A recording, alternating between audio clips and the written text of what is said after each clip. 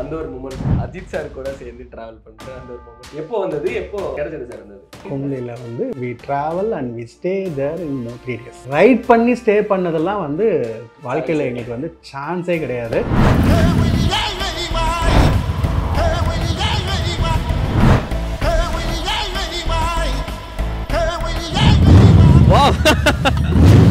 சவுண்டே பயங்கரமா இருக்கு.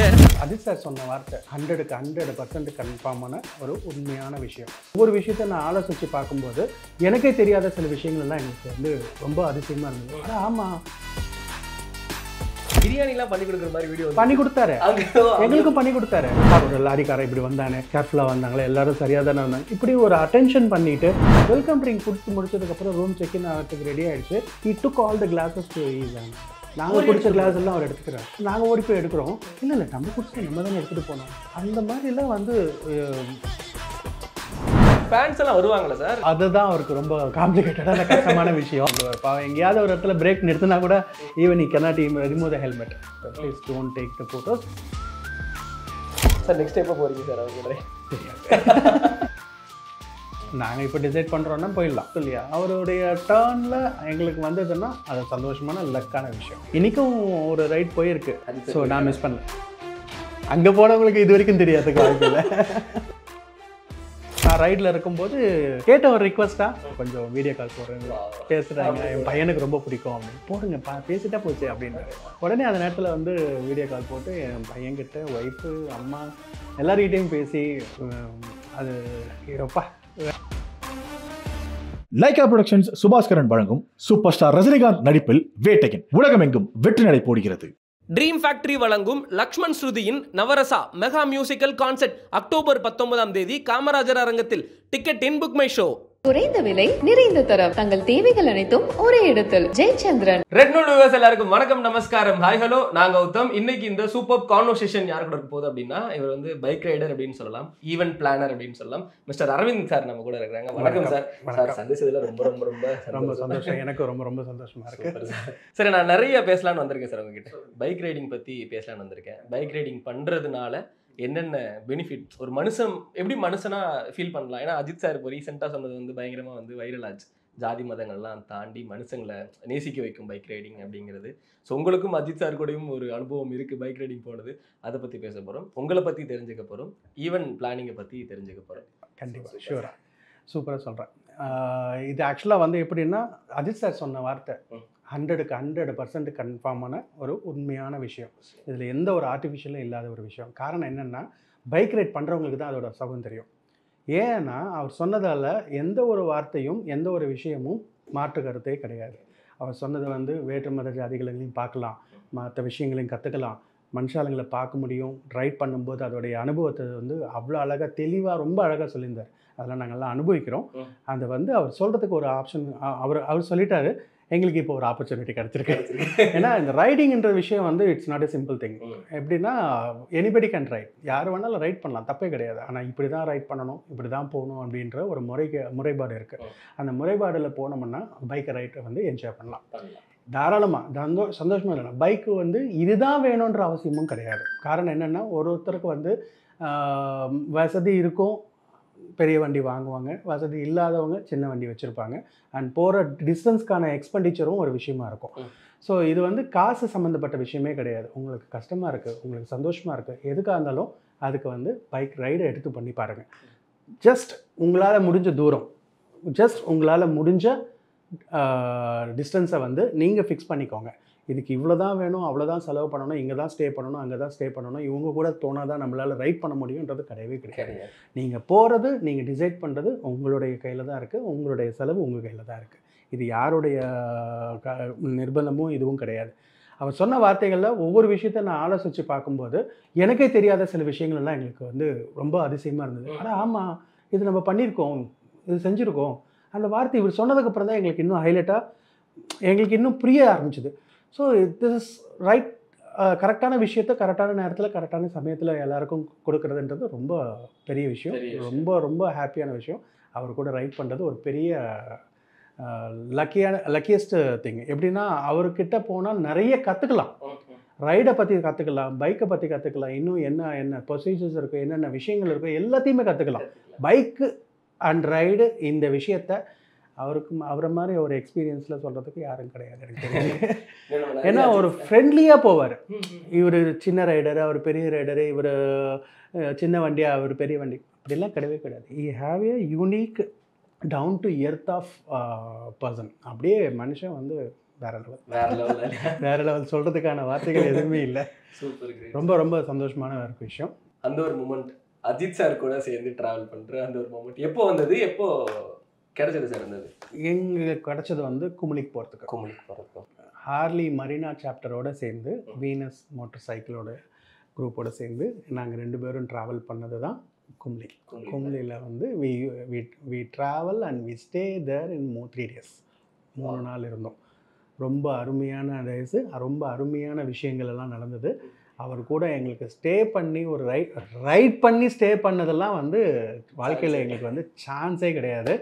ஒரு நல்ல எக்ஸ்பீரியன்ஸ். அந்த 3 நாள் இருந்தப்போ அவர் வந்து கொடுத்த அட்வைஸும், அவர் கொடுத்த ஸ்பெக்கும் ஃபார் த ரைட்ஸ்க்கு, அந்த பைக்கோடைய ஸ்பெக்கெல்லாம் வந்து எங்கள் கூட அவர் டிஸ்கஸ் பண்ணும்போது, சொல்லும்போது எவ்வளோ பெரிய விஷயங்களெல்லாம் எங்களுக்கு தெரியல. ஓ இப்படிலாம் இருக்கா, இப்படிலாம் ஆகுமாண்ணா அப்படின்னு நாங்கள் ஆச்சரியப்பட்ட விஷயங்கள்லாம் எங்களுக்கு அவர் வந்து அவ்வளோ கேஷுவலாக சொன்னார். எங்களுக்கு ரொம்ப ரொம்ப ரொம்ப ரொம்ப யூஸ்ஃபுல்லாக இருந்தது. We love it. We enjoy that right, we enjoy the stay. பிரியாணிலாம் பண்ணி கொடுக்குற மாதிரி வீடியோ பண்ணி கொடுத்தாரு, எங்களுக்கும் பண்ணி கொடுத்தாரு. ஃபர்ஸ்ட் டே போய் சேர்ந்ததுமே டவுன் டு எர்த்துன்னு நான் கேள்விப்பட்டிருக்கேன் கண்டி. பட் ஃபஸ்ட் டைமாக அவர் டவுன் டு எர்த்து நான் நேருக்கு நேராக கண் முன்னாடி பார்த்தேன். எப்படின்னா ஒரு வாட்டி அங்கே வந்து சேர்ந்துட்டோம், வந்த உடனே வெல்கம் ட்ரிங்க் கொடுப்பாங்க. ரூம் செக்இன் ஆகிறதுக்கு இன்னும் ரெடி ஆகலை. வி சிட் ஓவர் இன் ஒரு ஸ்டெப்ஸில் உட்காந்துட்டு இருந்தோம். எல்லாருக்கும் வெல்கம் ட்ரிங்க் கொடுத்தாங்க. அந்த ஸ்டெப்பில் உட்காந்து இருக்கும்போது கொடுத்தாங்க, இன்னும் ரூம்ஸ் ரெடி ஆகிட்டு இருக்குன்னு அப்படின்ட்டு. ஜாலியாக உட்காந்து அங்கே அரட்டை அடிச்சுட்டு இருக்கோம், பேசிகிட்டு இருக்கோம் அவர் கூட. அப்போவே பேசுகிறோம், எப்படி இருந்தது ரைடு, நல்லா இருந்தது. அந்த இடத்துல ஒரு லாரிக்காரன் இப்படி வந்தானே, கேர்ஃபுல்லாக வந்தாங்களே, எல்லோரும் சரியாக தானே வந்தாங்க, இப்படி ஒரு அட்டென்ஷன் பண்ணிவிட்டு அதெல்லாம் ஞாபகப்படுத்தி மறுபடியும் எங்ககிட்ட கேட்குறதெல்லாம் பெரிய விஷயம். அந்த வெல்கம் ட்ரிங்க் கொடுத்து முடிச்சதுக்கப்புறம் ரூம் செக்இன் ஆகிறதுக்கு ரெடி ஆகிடுச்சு. He took all the glasses to his hands. நாங்கள் குடித்த கிளாஸ் எல்லாம் அவர் எடுத்துக்கிறார். என்னது இவர் இதெல்லாம் எடுக்கிறாருன்னு சொல்லிட்டு நாங்கள் ஓடி போய் எடுக்கிறோம். இல்லை நம்ம குடிச்சது நம்ம தானே எடுத்துகிட்டு போனோம். அந்த மாதிரிலாம் வந்து டவுன் டு எர்த் பர்சனாக வந்து நேருக்கு நேராக பார்க்குறது முதல் தடவை. அதுதான். அதுக்கப்புறம் போய் ஸ்டே பண்ணிட்டோம். முதல் நாள் ஆகிடுச்சு. செகண்ட் டே அவர் சொல்லிட்டார், முன்ன நாள் நைட்டே சொல்லிட்டார், tomorrow it's my lunch, I am going to prepare for you all the biryani நான் செஞ்சு கொடுக்குறேன், என்ஜாய் பண்ணுவோம் அப்படின்னாரு. இதுக்கு மேலே என்ன வேணும் எங்களுக்கு? ரொம்ப சந்தோஷமாக இருந்தது, ரொம்ப ஹாப்பியாக இருந்தோம். அதெல்லாம் வந்து சொல்கிறதுக்கான வார்த்தைகளே பத்தாது. நீங்கள் ஒரு சினிமா ஸ்டார், இவர் தமிழ்நாட்டில் ஒரு பயங்கரமான ஒரு ஃபேன் பேஸ் இருக்கிற ஒரு ஆக்டர், இவர்கிட்ட பார்த்து தான் பேசணும் அப்படிங்கிற ஒரு தயக்கம் இருந்தது. ஃபர்ஸ்ட் ஸ்டார்டிங்கில் இருந்தது சார். ஃபர்ஸ்ட் ஸ்டார்டிங்கில் இருந்தது. அவர் அந்த கம்ஃபர்ட் ஜோனை உடச்சிட்டார்.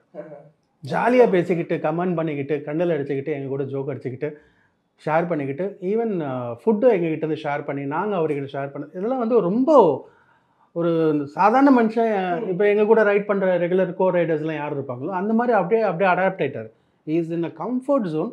அவ்வளோ அதாவது எப்படின்னா எந்த ஒரு பாகுபாடு இல்லாமல் ஒரு ஆக்டரு நான் இவங்ககிட்ட உட்காரணுமா பேசணுமா அது மாதிரிலாம் கிடையவே கிடையாது. அவ்வளோ அழகாக ஷேர் பண்ணார், எங்களுக்கு பரிமாறினார்.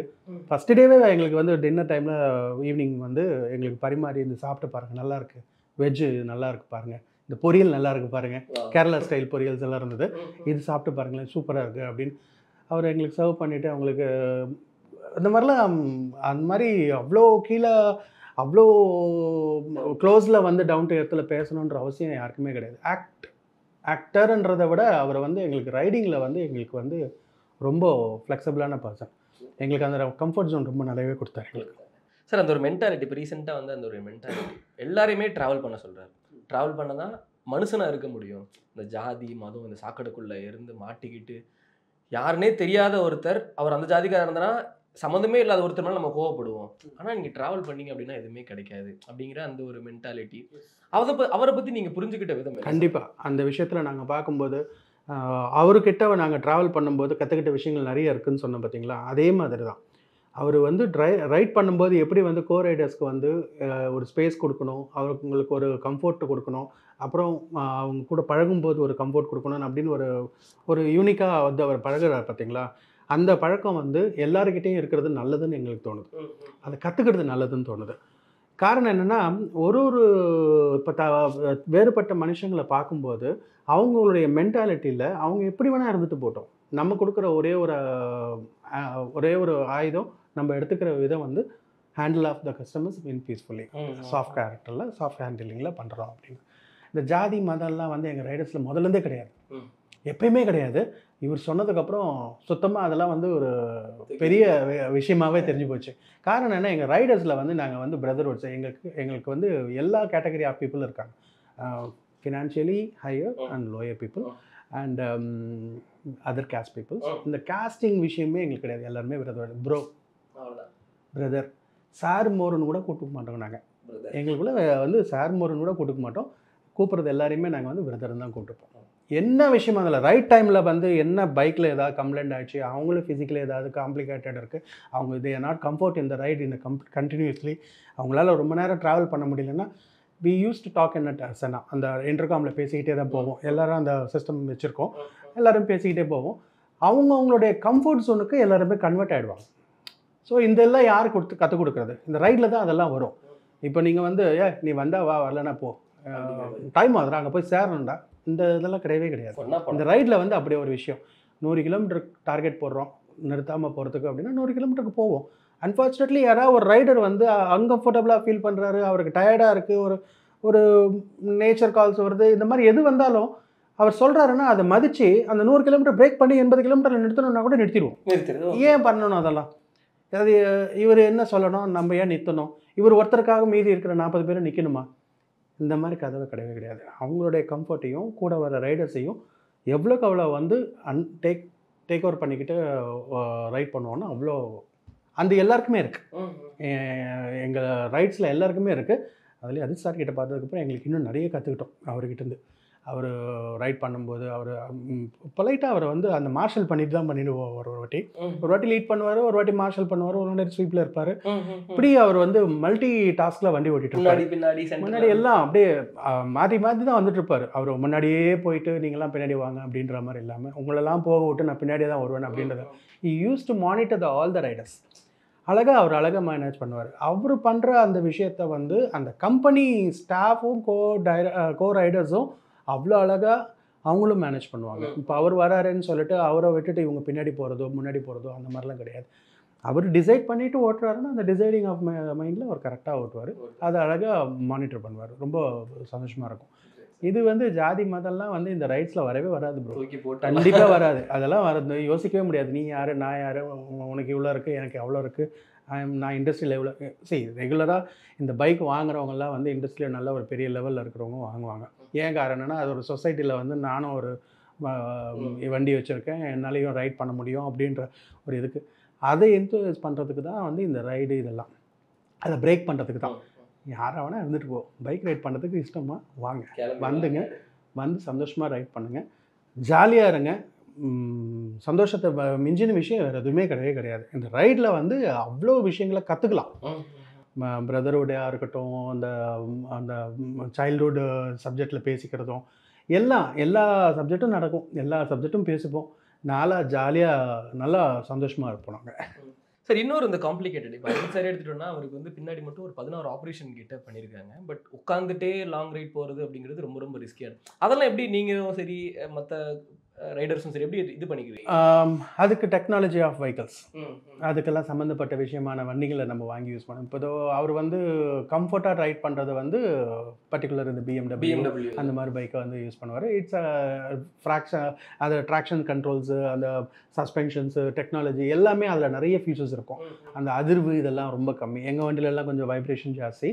அந்த வைப்ரேஷன் இருக்கிற வண்டியை விட அந்த மாதிரி ஒரு பிஎம்டபிள்யூ அந்த மாதிரி பைக்ஸு, ட்ரையம்ப், இந்த நிறைய டெக்னாலஜி இப்போ நிறைய வந்துருச்சு. அந்த மாதிரி வண்டி இருக்கும்போது கொஞ்சம் அந்த ஹார்ம்ஃபுல் வந்து கம்மி தான், ரொம்ப இதுவாக இருக்கும். நிறைய அந்த பஞ்சர்லாம் பார்க்குற மாதிரி வீடியோஸ் எல்லாமே வந்து இதெல்லாம் பார்க்க முடியுது. ஃபேன்ஸ் எல்லாம் வருவாங்களா சார் நீங்கள் பைக் ரைட் போகும்போது? அதுதான் அவருக்கு ரொம்ப காம்ப்ளிகேட்டடான கஷ்டமான விஷயம். அதை ஹேண்டில் பண்ணுறது தான் ரொம்ப கஷ்டப்படுவார். பாவம் எங்கேயாவது ஒரு இடத்துல பிரேக் நிறுத்தினா கூட even you cannot remove the helmet. குரூப்புக்கும் வந்து advice பண்ணிவிடுவார், please don't take the photos and take the photos don't post to any social media, எதுலேயும் போட்டுறாதீங்க, அது என்னுடைய ரைடை வந்து டிஸ்டர்ப் பண்ணிவிடுன்னு வரும். சொன்னதுக்கப்புறம் நம்ம செஞ்சுருவோமா? கண்டிப்பாக பண்ணவே மாட்டோம்.